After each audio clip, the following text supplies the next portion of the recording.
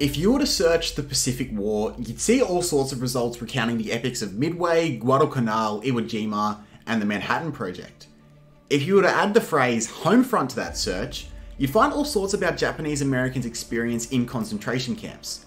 And if you narrowed the search even further to the Japanese Homefront, you'd perhaps find clips from the movie Unbroken and get a glimpse into American soldiers' experiences in Japan. But what was life actually like for the Japanese living in Imperial Japan during the war? For an essential part of the world's biggest ever war, there's astonishingly little coverage in popular media about this very topic. So today we're going to cover this exact issue. What were the political, social, and economic experiences of Japanese citizens during the war? Let's get into it. Hello there. Okay, so if you haven't already, make sure to subscribe so that you don't miss our History of Modern China series and our Enemies of the West series, which come out on Saturdays. It's free to do. So firstly, we'll tackle the political components of the Japanese Homefront. And one of the main messages that the Japanese government put out to the public was the idea of spiritual mobilization. In the same way that an army had to mobilize for a war, the Japanese public had to mobilize their spirits to devote their lives to the war effort. One of the main reasons for attacking Pearl Harbor was a belief that Americans were individualistic hedonists who didn't have the gumption to stick out a war and would therefore surrender early in the war before they could mobilize their industry to turn the tide. So the Japanese government wanted to rid any notion of individualism within Japan. And so in September 1940, when Japan expanded into Indochina but were yet to attack Pearl Harbor, the nation's political parties were merged to form the Imperial Rule Assistance Association. Basically, this stopped anti-militarists from having the unity that a party brings, and it fractured organised voting blocs. The more militaristic politicians could therefore dominate the parliament and had free rein in advocating for all sorts of expansionist policies. And as with any country during wartime, the Japanese propaganda model was strong. The 1938 Mobilization Act laid down strong regulations in regard to news. Newspaper editors had to receive permission from the Home Ministry before publication. The government, who had control of the paper supply, refused to supply non-compliant newspapers with paper, and non-compliant journalists who still refused to comply with regulations were jailed or conscripted into the military. So by the time Japan bombed Pearl Harbor in 1941, most of what would be considered in Japan as left-leaning newspapers were gone. In terms of the social impacts at home, life did change for men, women, and children. For men, they were likely given either a red or white summons. A red summons conscripted them into the military, while a white summons conscripted them into industrial factories. For women, their initial role was primarily to contribute to the empire through childbirth and to quite literally breed the next generation of Japanese soldiers. Prime Minister General Tojo viewed the population difference between them and America as a bigger obstacle to overcome than their different industrial capabilities.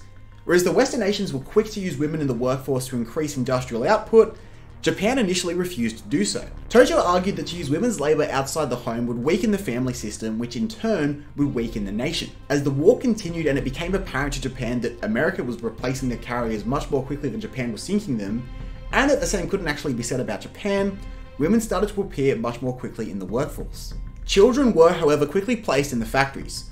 Summer holidays were replaced with labour training, and these training programs often had indoctrination exercises, such as playing darts with Churchill or Franklin Roosevelt's face as the board. Schooling was reduced to 6 hours per week, and by 1945, students as young as 10 were sent to work in the factories. Now, in regards to the economy, the first General Mobilization Law of 1938 gave the government complete control over industry and commodities. In 1939, the National Service Draft Ordinance secured the enlistment of 1.5 million Koreans to work in the Japanese mainland, mainly in coals and munitions factories. The conditions were extremely dangerous, and 60,000 Koreans died as part of this industrial conscription drive. Despite their economic efforts, Japan just could not keep up with the manpower that the USA had.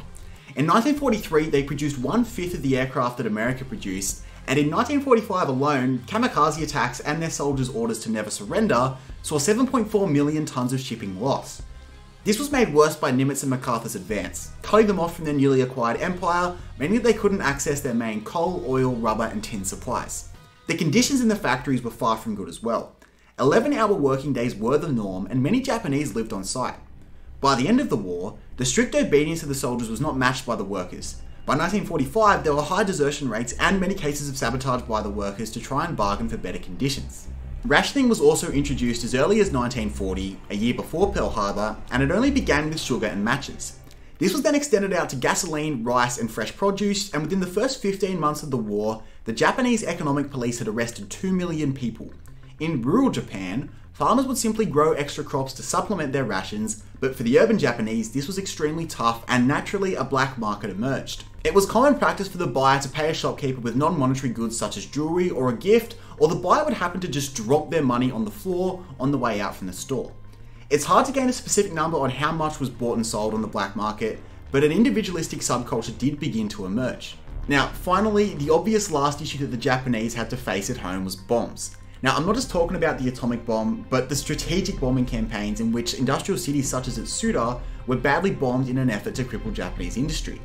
Other more major cities like Tokyo were also targeted with firebombing, in which incendiary bombs were laid to break the will of the Japanese and turn them against their government.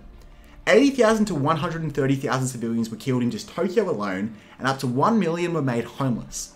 Come August, up to 200,000 Japanese will also lose their lives in the most famous bombing of all time. Thanks for watching. Do make sure to subscribe. This week in our History of Modern China series, we're looking at the origins of China's expansion into the South China Sea, and we can't wait to see you next time for our next venture into a fascinating part of history.